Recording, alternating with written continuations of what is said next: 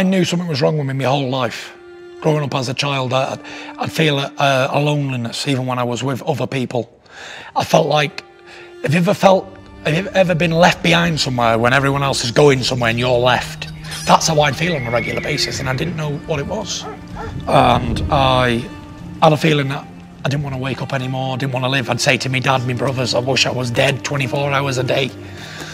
Just constantly wishing bad things on myself and like not wanting to live, and I didn't value my family, my friends, achievements, money, fame, glory. Nothing meant nothing. And I was drinking every day, something I'd never done in my life, to try and wash me sorrows away. Because when I had a drink, it made the pain go away. Not pain as in physical pain, like punching me in the face pain, but pain as longing and the repetitive thinking the same stuff day in, day out, and it won't go away.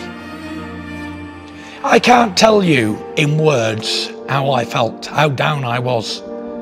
When you lose control of your own mind, you're in a bad place. I was going through hell. I was being tortured by demons and devils on a daily basis. This is what I believe. I believe that God tested me. God gave me the world, but I rebelled against it and it didn't mean nothing to me. I didn't want it when I had it. So he thought, right, I'll give you a little bit of pain here, taste this, wallop.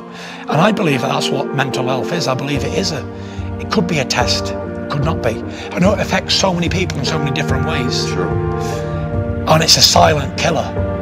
That's another thing that mental health will give you. Zero motivation to do anything.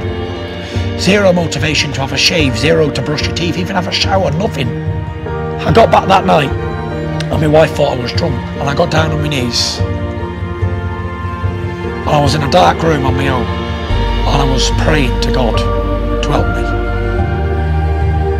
I was begging, there was tears rolling down my face because I knew I couldn't do it alone.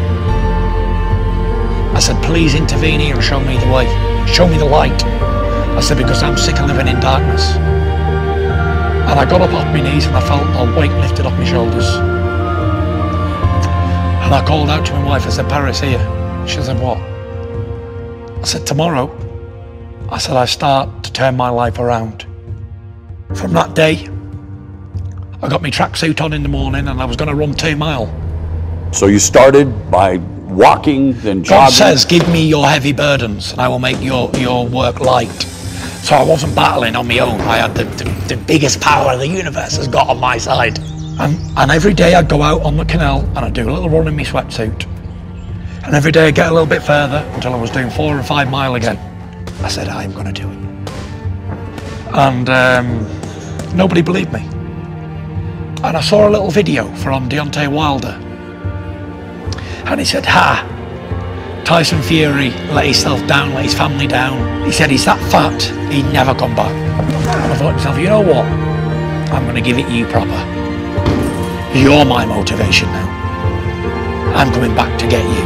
Introducing the Gypsy King, Tyson Fury!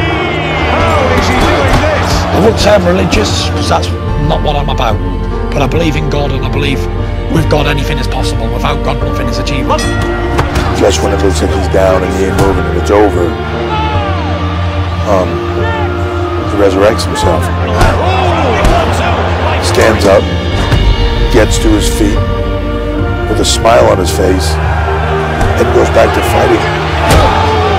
And that's it!